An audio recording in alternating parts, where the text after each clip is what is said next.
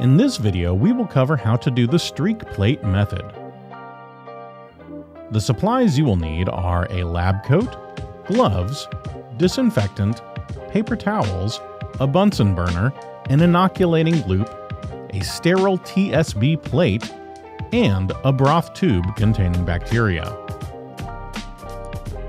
Before you get started, wash your hands and dry them thoroughly. Afterwards, put on your lab coat and your gloves. Next, you will need to disinfect your work area.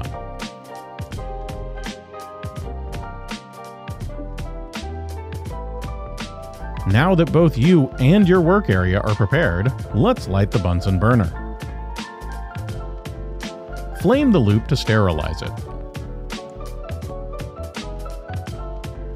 Grab the broth tube that contains the bacteria, remove the cap and store it on your pinky finger. Flame the rim of the broth tube. Insert the loop into the broth gently. Remove the loop from the broth and flame the rim of the broth tube. Replace the cap on the broth tube and place it in the test tube rack. Pick up the sterile plate and open it while holding the lid ajar. Put the loop containing bacteria on the surface of the plate and make 5 streaks across it. Flame the loop. Now turn the plate 90 degrees and touch the loop to the edge of the streak lines once.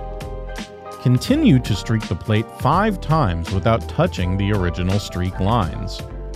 Once done, flame the loop again. Turn the plate 90 degrees once more and touch the loop to the edge of the newer streak lines once. Streak the plate 5 times again without touching the 2 sets of streak lines you've already made. Flame the loop one more time. Turn the plate 90 degrees and touch the loop to the edge of the newest streak lines once. Now create your final set of 5 streak lines without touching the other streak lines. Flame the loop to sterilize it. Put the lid back on the plate and culture it at 37 degrees Celsius overnight.